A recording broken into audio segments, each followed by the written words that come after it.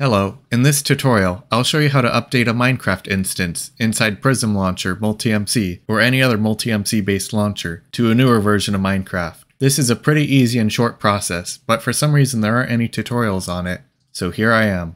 Note that I'm doing this process on Windows 10, but these steps are exactly the same for Steam Deck and other operating systems. I'll be updating this instance, upgrade tutorial, from 1.18.2 to 1.19.4, which is the latest release at the time of this video. To get started, click once on your instance, and click on Edit in the right pane. If you have a mod loader installed, like I have, the first thing you need to do is remove all of your mods. You can go to the mods list by clicking on the mods tab on the left. I usually take a screenshot of my mods list so I can easily re-download them after the update. Next, switch to the version tab. Click the text Minecraft and click Change Version in the right pane. Find your desired Minecraft version, select it, and click OK. If you have Fabric installed, also change intermediary mappings to the correct version. Now is a good time to update the version of your mod loader too, since you probably haven't done that in a while. In most cases, these steps should be all you have to take to update your Minecraft instance. Occasionally, however, a newer version of Minecraft will require a newer version of LWJGL3. In my case, Minecraft crashes on launch if I don't update LWJGL, so I will also change that to the newest available version. If you are having trouble getting your game to launch, try creating a new temporary instance on the desired version of Minecraft.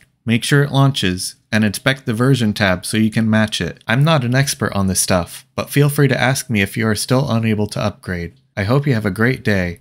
Until next time, Jack, out.